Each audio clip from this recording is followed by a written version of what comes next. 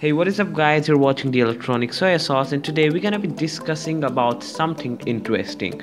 Okay, so today we're gonna be talking about OpenIV. Now you might have seen OpenIV if you are a GTA player. Well, as you might have heard, OpenIV is a modding tool. It is used to mod GTA 5 and all that stuff. Okay. Well, if we go on Google and search what is OpenIV, it says OpenIV is a multi-purpose editor and archive manager for PC versions of Grand Theft Auto 5, Grand Theft Auto 4, episodes on Liberty City, and Max Payne 3. Okay, that's pretty much understandable, but still, if you haven't, let me explain you more deeply what is OpenIV. Well, as you have seen the files of GTA 5 folder, okay, they are compressed in some kind of a format that is .rpf. Well, GTA 5 is a huge game. It's about 65 GBs. So if Rockstar would have given separate files, I'm talking about individual files. So if any one of the files would have got deleted, the game wouldn't run. So it would have been a difficult task for you to maintain. Moreover, their antivirus software. So if any one of them would have got infected, your whole game wouldn't run. So what Rockstar did, they compiled all the files that can be classified into one, and they named it, and they compressed it into an RPF file.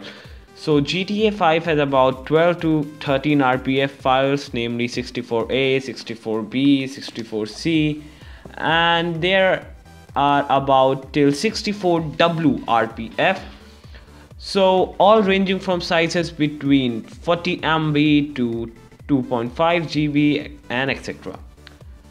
So what basically OpenIV does, it extracts the file in real time just in the software, so you can see all those hidden files which have been compressed into one, and now you can change or edit the files accordingly using the software.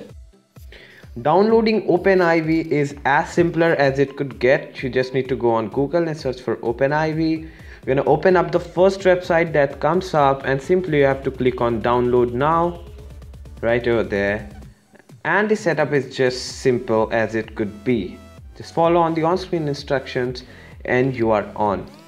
Also, if you'll go to the gta5mods.com, this single application has more than 2 lakh downloads, and it was first uploaded on April 20, 2015. So a lot of development has been done on this, and there are more than a ton of mods that you can try on the GTA 5, and you couldn't have even imagined that this was possible in the game. Well, if you start OpenIV for the first time, it will ask you to select your game. So as for the video, we'll be selecting Grand Theft Auto 5. We're gonna browse your folder where you have installed your Grand Theft Auto 5. Here you go, and now you're gonna click on continue. It will search for the game files, the required content it needs, which will help you in modding, and now it will start. Now once it's open, you can see all those files which were there in your GTA 5. Now suppose I select 64A, so I'll go right into that RPF file. Here I will have a number of objects which I can edit. If you have knowledge, don't do it. Okay, now see, these are all objects which have been used somewhere in the game. I can edit those here and they will get changed in the game, so stay tuned. There is a lot of OpenIV content coming up right on the channel. We'll be talking about how you can install mods to change props, to change objects, to even change map. So subscribe to the channel if you haven't done yet. That's all for today, and I'll catch you in the next one.